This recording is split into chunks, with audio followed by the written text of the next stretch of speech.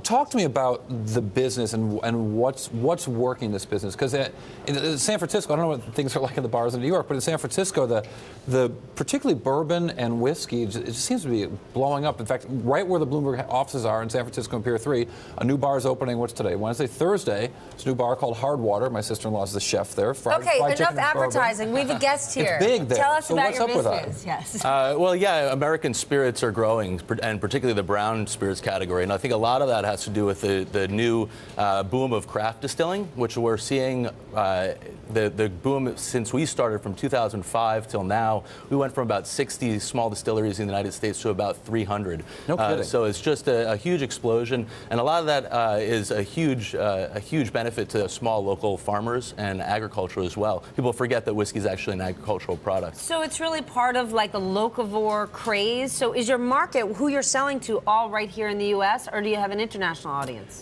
We've actually been selling in the EU for about 4 years. So we've got, I think, about 8 or 9 countries now outside the United States. We've been in Australia, and we'll be in the UK this year. And what are your biggest markets in the U.S.?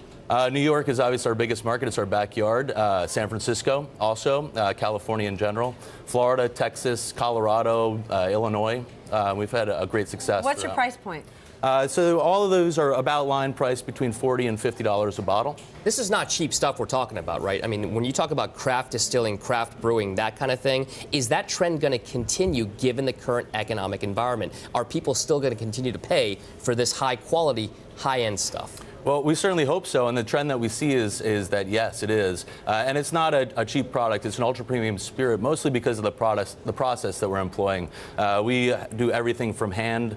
We actually select the grains that our farmers are growing, so we've got our fingers in every aspect of production, from seed selection all the way through the waxing and the hand numbering of the bottle. Are the big companies also seeing this boom? The big companies that are making it in enormous volumes, and presumably not as good as you, but.